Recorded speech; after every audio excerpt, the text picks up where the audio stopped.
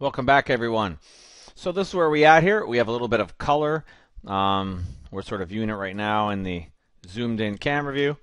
And what I'd like to show you now is how to add a little more coolness to your materials by adding reflection on the surfaces and maybe even a little smoothing the surfaces out. So here we go. First thing we can do, I'm going to right click. Whoops. I'm going to get out of my rendering mode here. I'm in rendered. Let's just go to solid.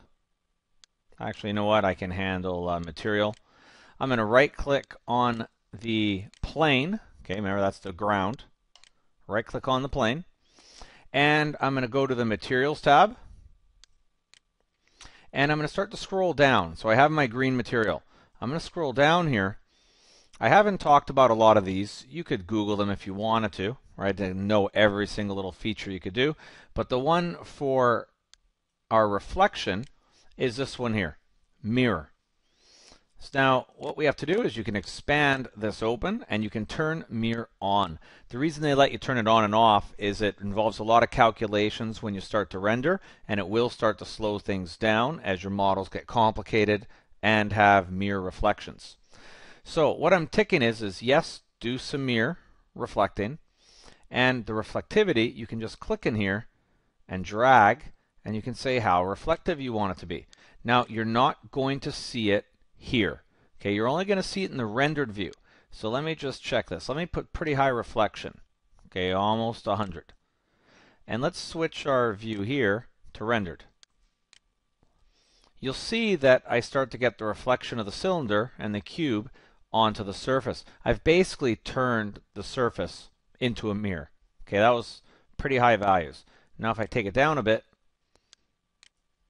you can see how you can make it a little more subtle, right? So it's not quite exactly a mirror.